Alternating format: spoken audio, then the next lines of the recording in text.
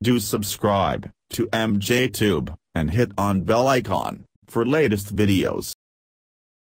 Hello guys, welcome back again. Hope you are all doing well. I'm MJ. In this video, I'll show you how to fix or get missing app data folder in your Windows 10, 8 or 7. So I will show you two steps. The first is very common and very powerful method. To find your app data folder, here go to start and then press Windows R to open the run command. Here type app data. That's it. Now hit enter or click OK. So this will open exact folder of your app data. If this not work, again go to run and this time type %app data % and hit enter, and this will take you the roaming folder. Here you can click the app data and you will get the app data folder.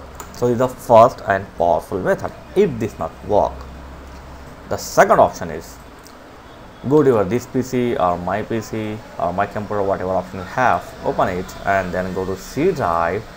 Under the C drive, open the user folder and here open your computer name. For example, I have computer name like admin, so open your computer name folder.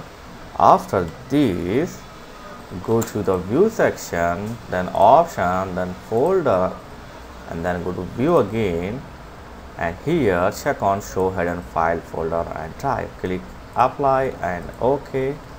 So now we got the app data folder here, as you can see here. So that's it. These are two ways to find missing app data folder. If still you are not able to get your app data folder, that means something wrong with your operating system.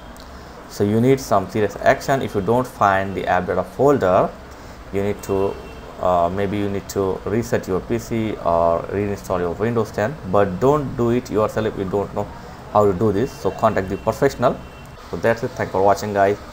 Catch you next video. Please like, share and subscribe. Thank you.